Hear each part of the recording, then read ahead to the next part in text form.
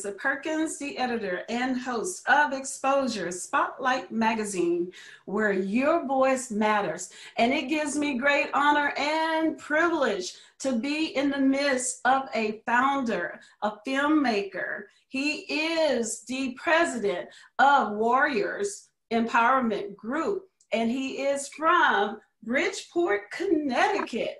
And his name is, ladies and gentlemen, Edward Figueroa. How are you doing today?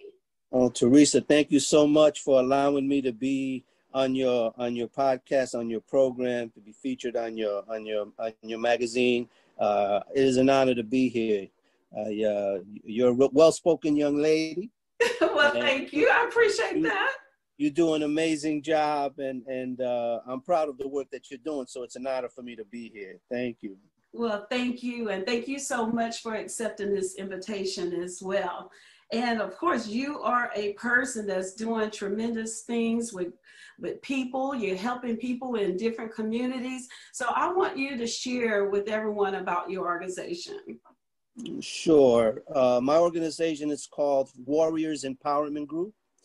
And it is a faith-based teaching. I call it more of an awakening because I believe that we all have what it takes to overcome any obstacle, any trauma in our lives inside of us already. So it's a teaching that God and I got inspired and I developed, and I kind of base it around, I was blessed to have been mentored for many years, I could say decades, yes, by some of the most iconic figures in pop culture, like Dr. Maya Angelou, Nickolas Ashford, and Valerie Simpson.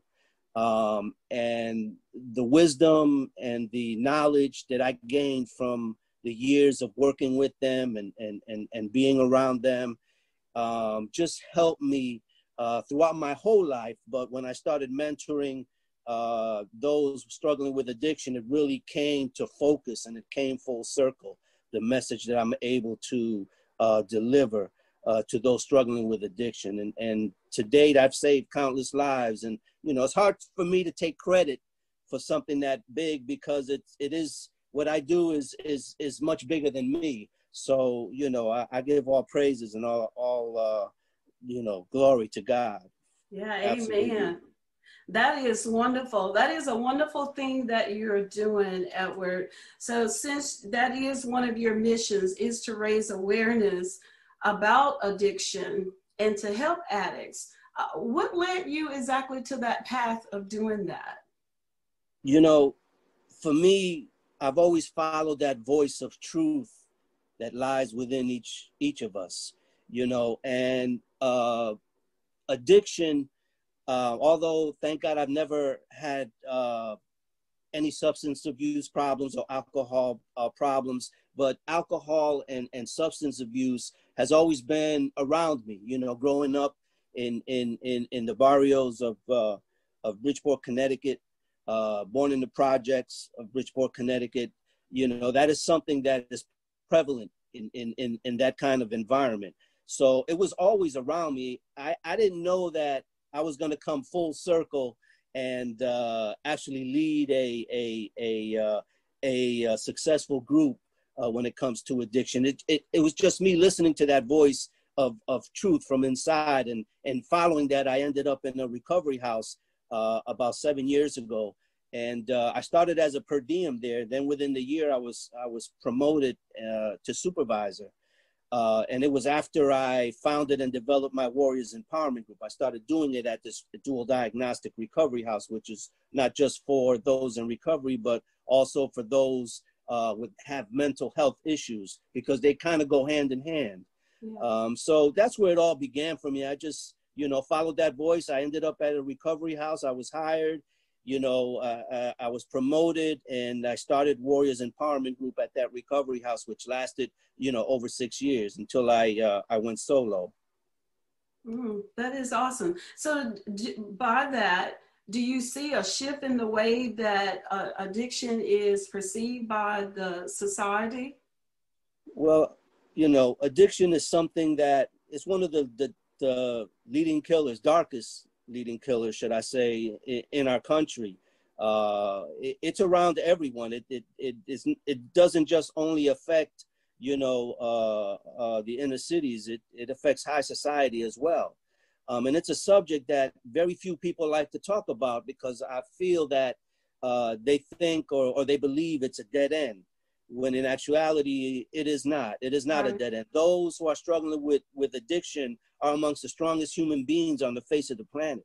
All the trauma that they've been through, all the suffering that they've survived. And because they have survived, God has a purpose for them in their lives. And it's up to me, you know, in Jesus' name, to get them to realize that, you know, they are, and they have always been stronger than addiction. So what would you say, in what way has it been handled in the legal system when it comes to addicts? Well, because it is one of the leading killers, and it's you know, it's a disease that has taken over this country, you can say. There is money allocated for it, but most of that money is spent on, you know, like buying there's a medication called Narcan, that when someone is in the midst of opioid addiction, you use this Narcan. It's almost like a nasal spray. You put one spray in each nostril, and it separates the opioids from the brain, and it saves that person's life. So a lot of the money spent is you know, how much more research can you do? You know, there's to me, the recovery field and it's a business. You know, a person comes in looking for help, and they get help for whatever that is, 30-day program, 60-day program, 90-day program. And then after that program, they do well. Then when they head to the outside world, you know, yeah, that's when they falter, because most of these guys, they don't have a place to go. You know, they usually end up in shelters, you know, and then trying to survive the elements and not having any luck, and you're not being able to find a job. There's a lot of things missing when it comes to those struggling with addiction. But it is something that it's become a purpose for me, because I've seen the success rate of it as well. And it inspires me to help anyone who is struggling. Right. So, you know, the road to recovery, of course, I'm sure it is not easy. It's not an easy thing for most of those that is addicted to, you know, to drugs or what have you. But what would you say is the average success rate for those that are addicted? It unfortunately, you know, it depends on the individual. You know, it depends on the individual. And Warriors Empowerment Group, again, is a faith-based teaching, awakening. So as far as those who are struggling to stay clean, you know, addiction doesn't highlight those who have made it. But when it comes to, you know, addiction, I feel that it's a dark energy attached to those people, and it has controlled their lives. It makes them feel comfort. It's very cunning. The dark energy of addiction is very cunning. It throws its arms around you and says, "Oh, forget about that. Don't worry. You know, let's go to the corner liquor store, grab a bottle. You know, let's go to the corner and buy that crack pipe, or let's pick up that heroin." You know, it's very cunning. So, you know, when it comes to addiction, you have to realize that, you know, most of the people struggling with addictions have programmed themselves to retreat in times when they need to stand up and fight. Mm-hmm. And that, I think, is very prevalent when it comes to those in addiction. It's a program. Somebody pushes that button, and instead of stopping and analyzing and realizing that they can fight for one more day of sobriety, they just follow that program without even thinking that it's never worked for years. So they just follow that program, and the darkness, you know, the cunningness of addiction knows how to bring you to that same crossroads where you usually relapse. Yeah. So has there been very much success with those that you have assisted? I tell you again, I can't take credit for what's going on with Warriors Empowerment Group. It started 6 years ago, but it's taken a life of its own. You know, I've had great success rate, a lot of media coverage when it comes to what I'm doing. And in the city here where I live in Bridgeport, Connecticut, one of the senators here, Senator Dennis Bradley, gave me a facility to work my Warriors Empowerment Group. So, you know, before COVID, we got really bad with COVID again. I was doing Warriors Empowerment Group there, teachings on Sundays, because it's more like a ministry. And then I was also doing, people would call interventions, I call them warriorventions, to awaken that warrior inside of someone. You know, I get a lot of emails from mothers struggling with their son or their daughter. And I'm doing a lot of Zoom right now, but when I get cases like that, you know, I find a location where I can sit down with both of them and give them a warriorvention, you know, the teaching that awakens something inside of them to make them feel like, it's not going to be easy, but it is something that I can do. It is doable. You might not win every battle, but you will win the war if you stop and fight every time. Yeah. Is there a certain age group that you intake, or you? Well, unfortunately, addiction doesn't discriminate. You know, I've always mentored youth and adults throughout my life. So when it comes to dealing with someone a little bit younger, I handle it a different way. You know, a little bit more private with their parent. But when it comes to the adults, they come right to Warrior House, and we do the session there. Again, because of COVID, I've been doing just about everything like we're doing right now on Zoom. On Zoom. And I'm hoping that, you know, with this new administration, they can really get this under control so that we can all, you know, enjoy those moments in life that has been taken away from us because of this pandemic. Right. What is the youngest age that you have actually, assisted, Edward? My youngest client that I helped was 13 years old. Oh, wow. Yeah, come from an abusive family, you know, dad in prison, mom addicted, so the grandmother had him, you know. So, you know, these are the things and the challenges that I don't want to say me, but these families face. Then when addiction is attached to it, it just takes it to a whole other level. You know, I'm just there to be able to bring everybody down to where people can speak and people can understand that, you know, addiction is not stronger than you. You have things inside of you that God put there to help you defeat anything and everything. I just help you awaken those weapons that you never knew existed. Yeah. Is there like a certain formula or secret that you have to help those to recover? And can you share that with us? Yes, absolutely. First of all, you know, it's faith. Faith is the superpower behind everything. But what you have to realize is we fight our greatest battles. We always fight our greatest battles in our minds. It's never a physical fight. Everyone in this world is battling something in their minds, you know, regardless of their stature. Everybody's fighting something in their mind. So what you have to realize is that the foundation upon which you fight every battle is made up of all the people who love and support you. And most of the time, those are the people that you've stolen from. Those are the people that you've hurt. Those are the people that are distant from you now because of you're trying to wake up every day and fuel that addiction. You do anything for it. You know, you grab that credit card, you maxed it out, you took the keys and took the car and you crashed it up. You know, you stole money from someone because you needed to buy, to fuel that addiction. So all of the people that you've hurt make up the foundation upon which you fight every battle. So in order for you to take that power back is you have to, from your heart of hearts, ask them for forgiveness. Although they've heard, I'm sorry, time and time again. What makes this time different is that you're going to attach any and every emotion that you have to that apology and let it all out. And once you've apologized, an amazing thing begins to happen. That foundation upon which you fight every battle begins to solidify.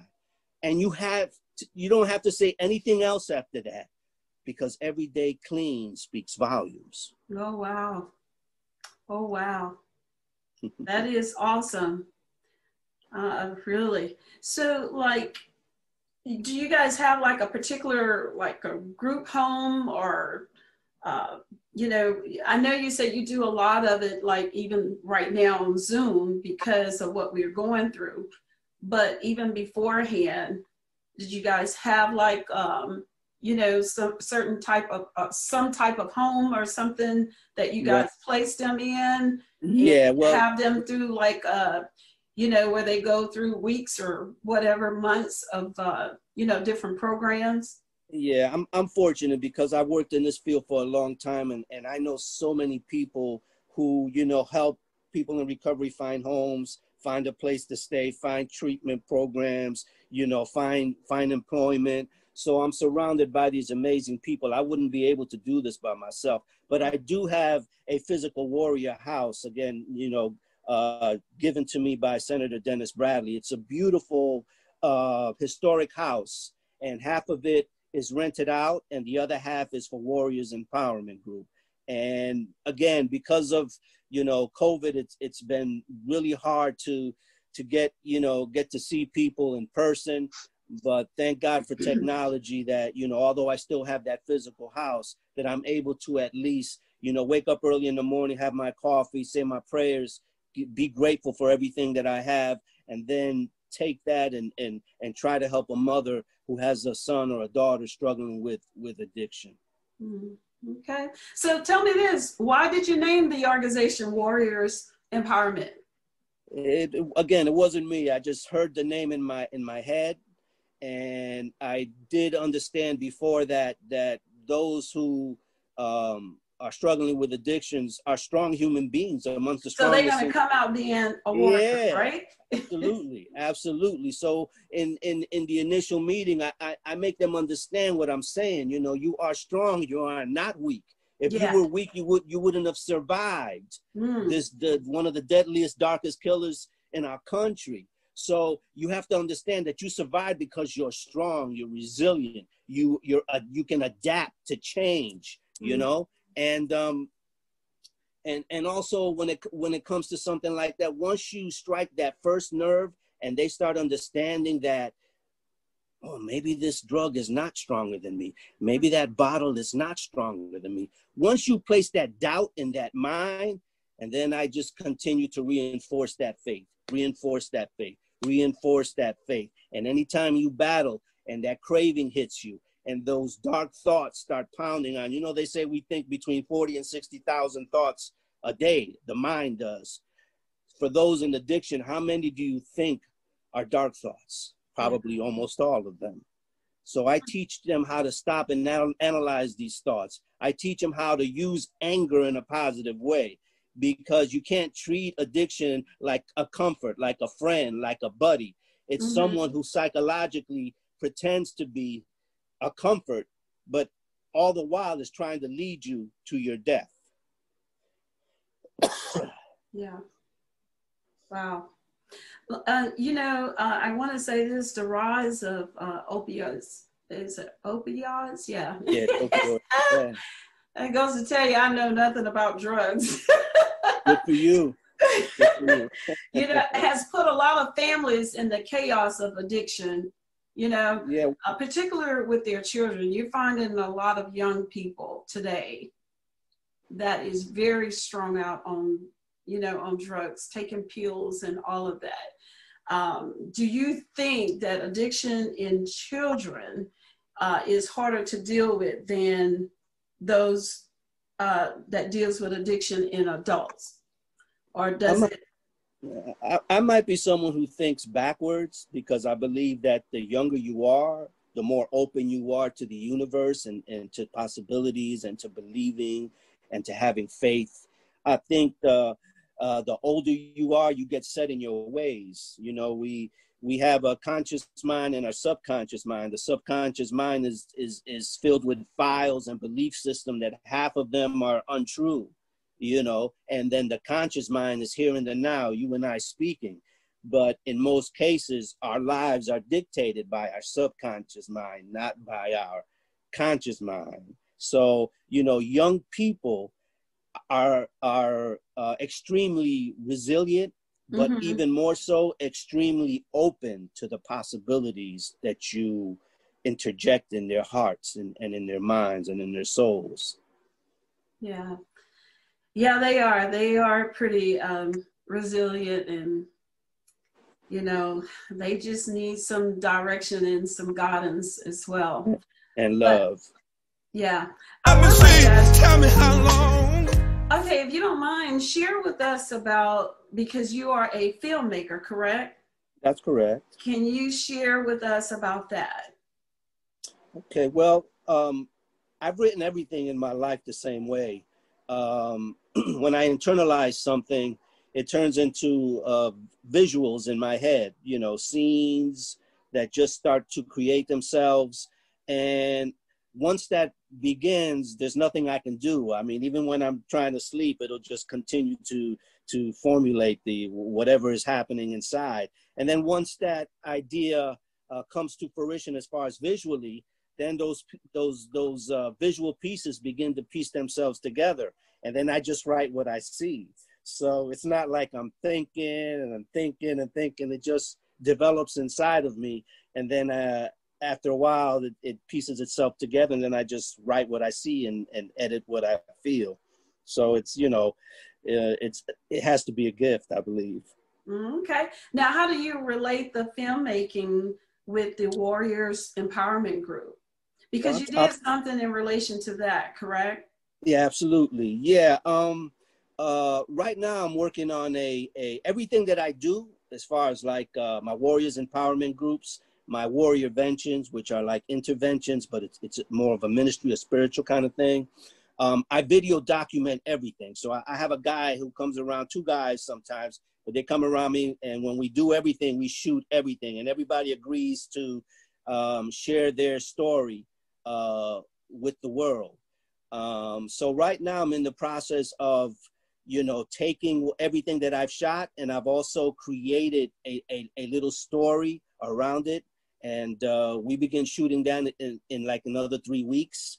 And we're going to put it all together. So it's going to seem, although what I'm doing is like a video documentary, but when I put the story, when I add the story, the screenplay to it, it's a short film, maybe 20 minutes to a half hour. But when I put it all together, it's going to give you the two elements of some really good actors and portraying people in families struggling with addiction. And then it goes to the Warriors group, where it shows you what happens to me and what comes out of me during Warriors Empowerment Group that makes it so powerful. Okay. So some of the people that has recovered from your group, are they in your film as well?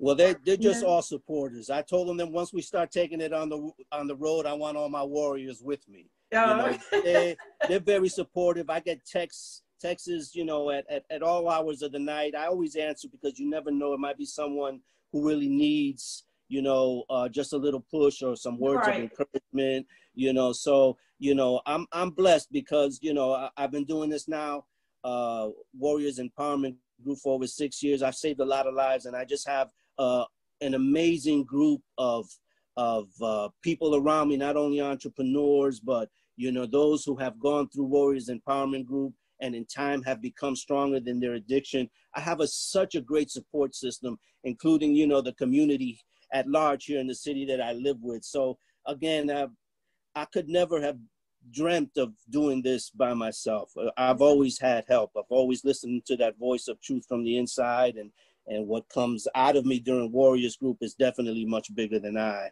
Yeah. I call it God. Oh yeah. Oh yeah. Praise God on that. Yes. To God be the glory. What a blessing. And you are a blessing. You know. Thank you.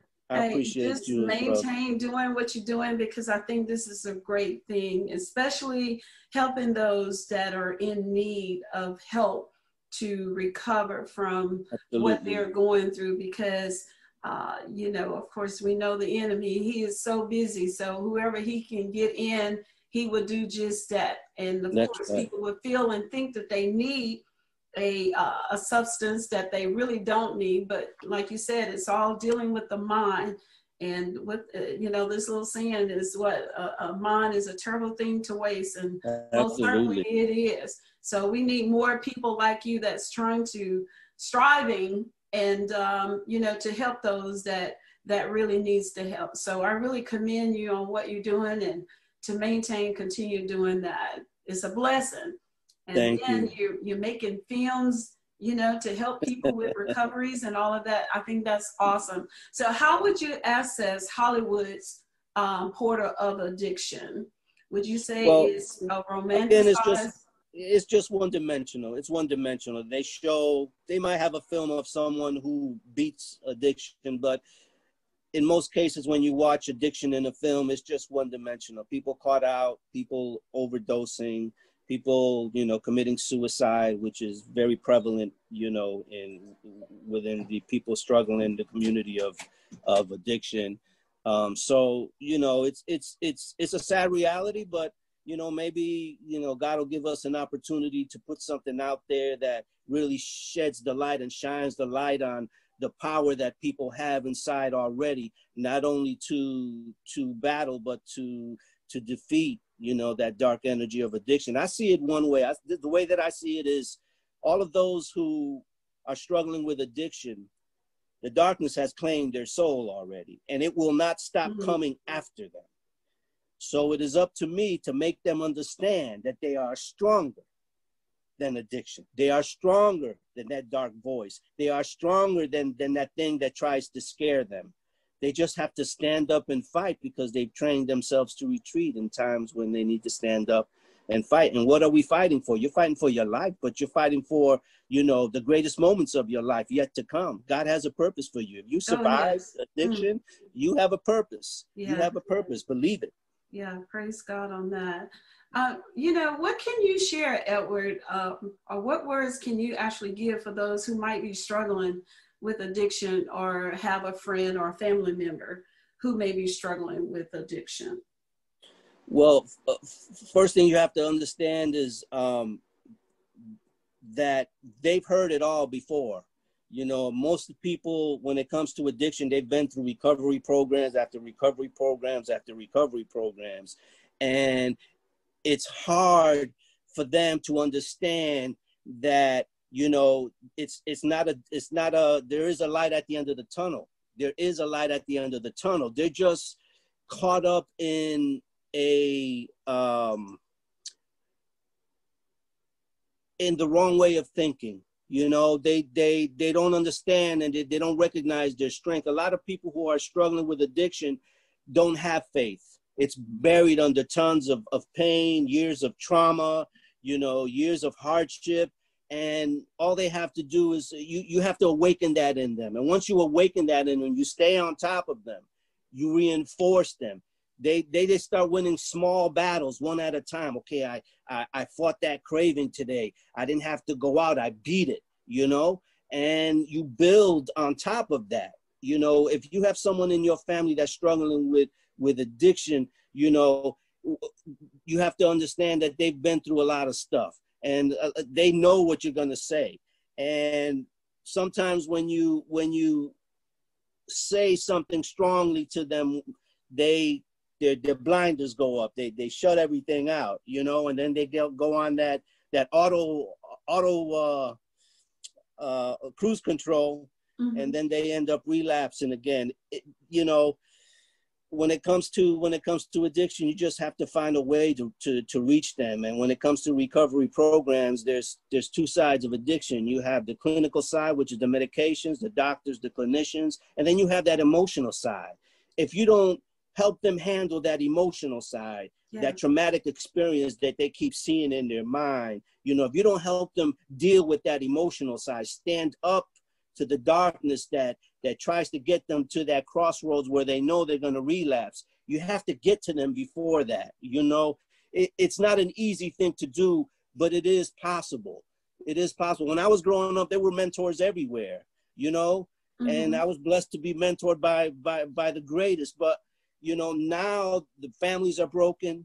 You know, the kids are just in the streets. You know, they don't have guidance. You got grandmothers and mothers working 2 and 3 jobs. So it's hard for them to stay on top of their children. But if you put forth an effort, put forth a plan of action and stick to that plan without veering, it can help your child. It can help your child. Yeah. Well, look, you have given some great information to help those who may be struggling, you know, with addiction, or even those that are listening may know someone or what have you. So what kind of information or contact information, if possible, if you have that, to where they can email you, or, you know, just, you know, what kind of information that perhaps that you can give that you want others to learn? The easiest way to contact me is Warrior House, B as in book, P as in power, T as in testimony. That's Warrior House, BPT @gmail.com. And that's the best way to reach me because of this COVID thing. And also on my Facebook, you know, my Facebook is, it used to be content creator, screenwriter, music and entertainment management. That's what it was. And then about, I would say like 5 years ago, I went to church service, and it was amazing because I was I was sitting there having my coffee. It was more tables and chairs, and you have coffee and breakfast, whatever. Then the big screen came down, and the young pastor started to speak. It was simulcast from like 6, 7 different locations. This one church that I go to called Vox Church, which is voice. And when the young pastor came out, he looked directly at me. He was looking directly at me, and he says, "You know what's wrong with your dream?" He says, "You're not including God in your dream." Oh, wow. And when he said that to me, I felt so electrified. And I wiped out my Facebook page and took out the creative writing and all that stuff. It's down at the bottom. And then I started showcasing Warriors Empowerment Group. Starting putting I have hundreds of written testimonials, audio testimonials. So I started just taking my Facebook page, which is 90% business, because the people on my page are all, you know, casting directors and writers, and now recovery specialists, you know. So I started turning my Warriors Empowerment Group, my Facebook, into Warriors Empowerment Group, and that's what it is. And it's taken a life of its own, you know, media contacting me, you know, families contacting me.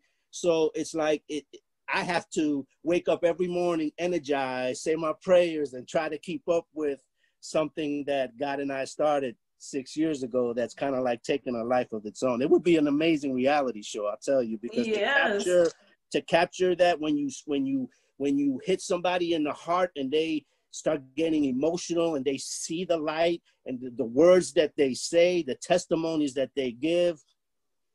Wow. There's nothing like it. You may need to consider that, Edward. Well, I do have it all on film. You know, I video document everything. So, you know, whenever God opens that door, you know, I don't force nothing. I don't rush nothing. I am open to it. I did put my feelers out when it comes to that, but I have to stay focused on saving lives. And if I continue to stay focused on that, then everything else going to come to place, huh? Absolutely. Yeah. I'll tell you one story. When the last time Demi Lovato had her relapse, I reached out to her. I have a gift for being able to reach people. So I reached out for her and I gave her these powerful words from Warriors and Empowerment Group.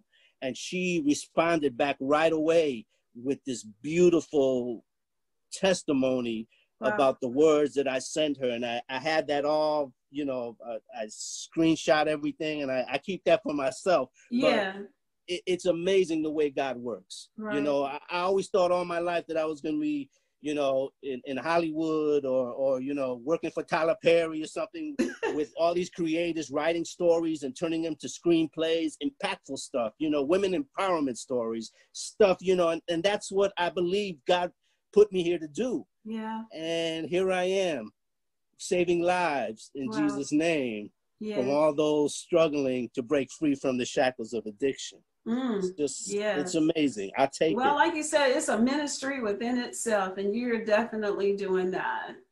Absolutely. In Jesus' name, absolutely. Yeah. Wow. Look, this is a wonderful story.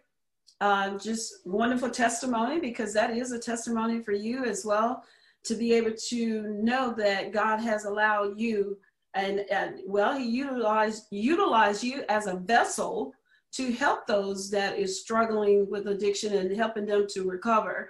So I think that is totally awesome. Yeah, it's been an experience. People think about the, you know, the destination. It's not the destination, it's the journey. It's the journey, you know. Wow, that's powerful, you know, within itself right there.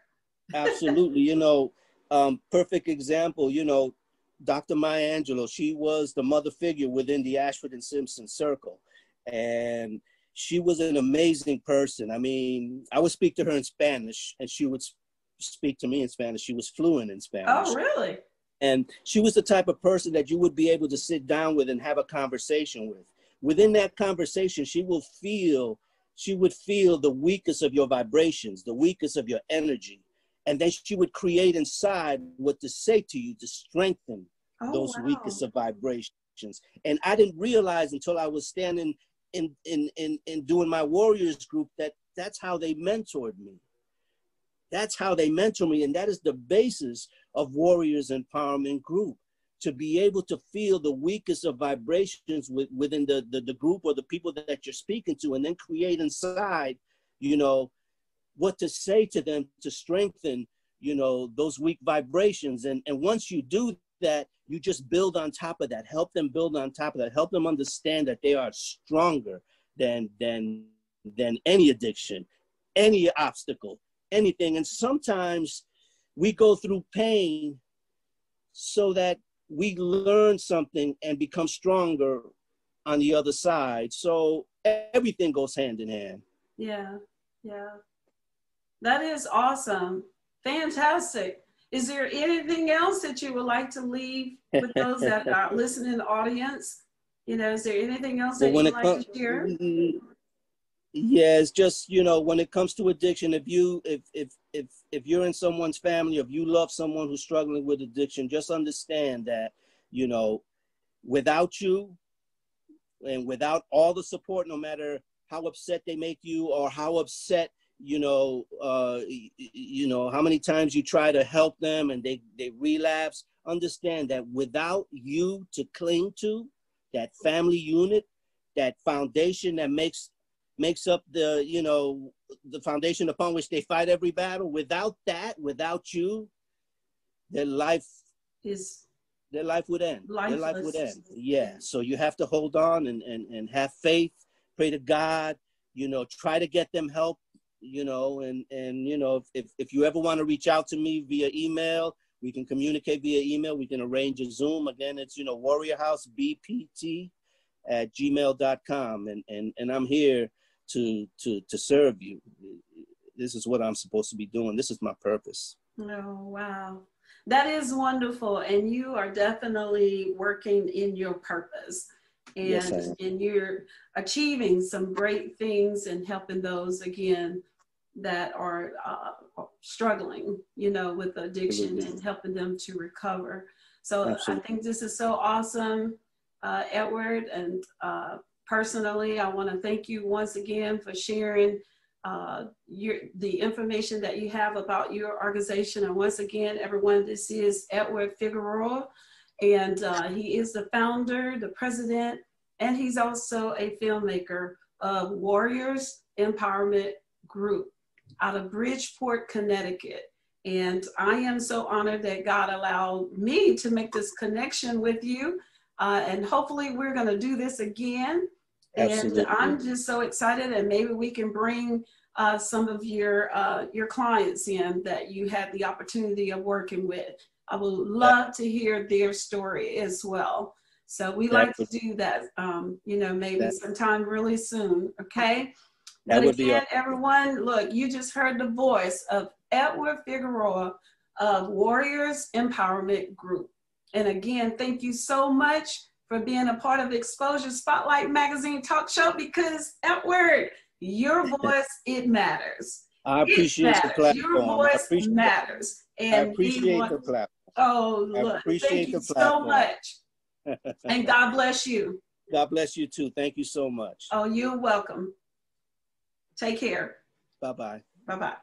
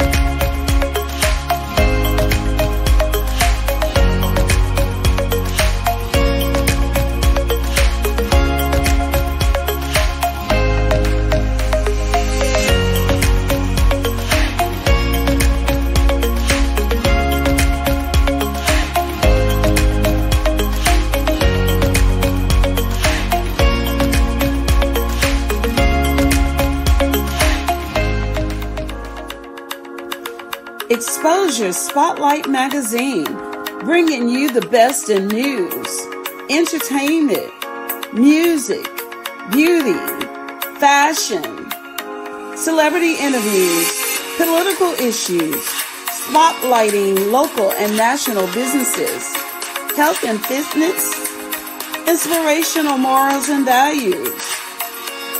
If you would like to be featured and have a story to share, give us a call at 225-394-7200 or email us at exposurespotlightmagazine@gmail.com. Again, you can reach us at 225-394-7200, where your voice matters. Exposure Spotlight Magazine.